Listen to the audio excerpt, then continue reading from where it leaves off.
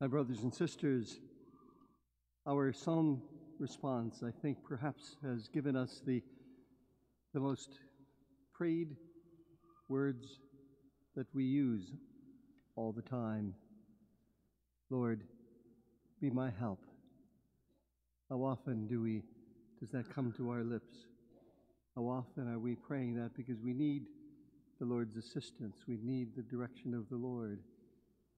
How often, in maybe perhaps daily in different activities, that we were searching and needing the guidance and the direction of the Lord. And so perhaps these words are the most frequent words of our prayer.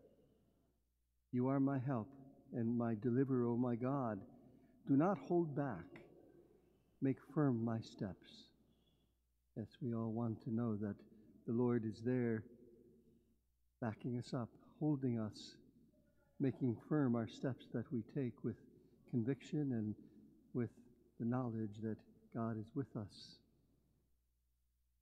Dear friends, all of today's readings remind us that embracing the will of God is rarely easy for anyone, especially maybe for those who try to be most loyal to Him.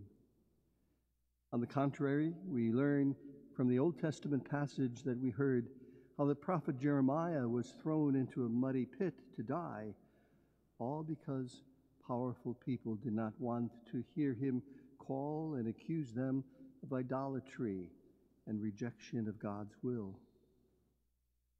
Yes, that responsorial psalm is a prayer, especially for today, throughout the scriptures that we have for this liturgy.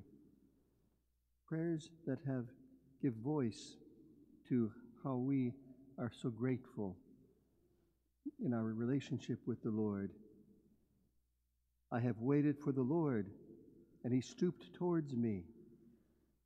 The Lord heard my cry and drew me from the pit of destruction, and He made firm my steps. Though I am afflicted and poor, yet the Lord thinks of me. You are my help and my deliverer, O my God. Hold not back. Yes, that's the Lord, personally attentive, stooping towards us in our need. The Lord hears our cry and draws us out of perhaps the situations that we're in, making firm our steps and in the trust that we place in Him. And it's a beautiful relationship because we, again, are thankful that the Lord thinks of us. The Lord knows us. He thinks of us how He can help and be our deliverer. Oh my God, hold not back. And yet, in the Gospel of Luke today, that we hear today, that the message of Jesus' redeeming love will cause great division between those who believe in Him and those who do not. Even among those we love and respect, He says that there is going to be discord. And in the letter to the Hebrews that we heard, all of us who have faith in Christ and attempt to live according to His way are encouraged to stand firm.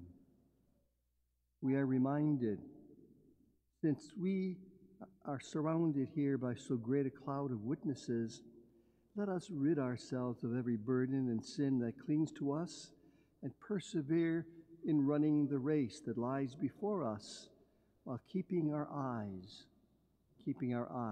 fixed on Jesus, the leader and the perfecter of faith. We have a crowd of witnesses around us, people of faith, as right here gathered in the Lord's presence. And we together support each other with our attention, our eyes fixed on the Lord Jesus, for He is leading us and guiding us.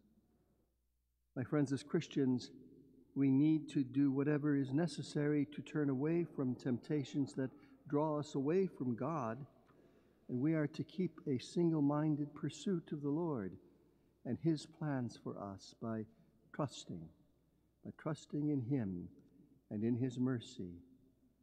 And that, my friends, is the way that we grow, that we mature in our faith and in our love.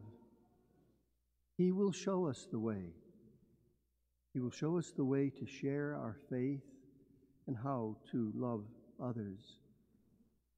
It's hard to accept the pain and the difficulties that we sometimes experience along the way, but we need to aim, nevertheless, we need to aim for the joy, the glory to which the Lord is seeking to lead us, the glory of God the Father.